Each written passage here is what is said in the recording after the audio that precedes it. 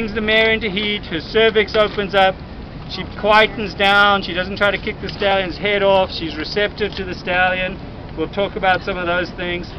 And one of the things we do with ultrasound then is measure the size of the follicle, and we track it because then we can try to predict when it's going to ovulate. So when you're really breeding mares, or you're breeding with frozen semen, or you're really trying to be very accurate about it, which you often have to do, especially when you're breeding a lot of mares. You might have, on a thoroughbred farm, you might have 5 mares to breed to that stallion naturally a day. They only allow natural breeding.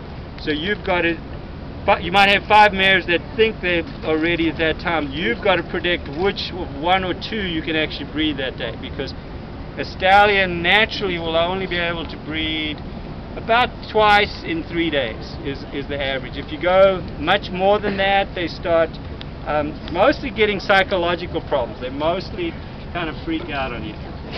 So what you can do here is you can actually get a little cursor here and take it up. This is a really big follicle.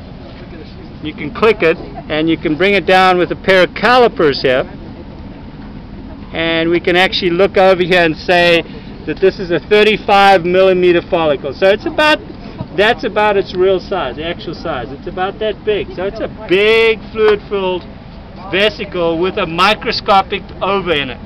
And when that ovulates, all that fluid collapses and basically goes out into her uterine, her whole cavity here, into a whole peritoneal cavity.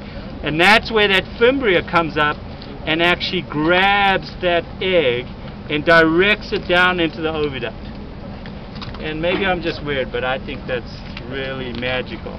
So, and we really don't know exactly what causes that. How does the fimbria know to be there and stay there? Nobody knows. So it's kind of cool stuff. Okay, so any questions on the right out here? Yeah.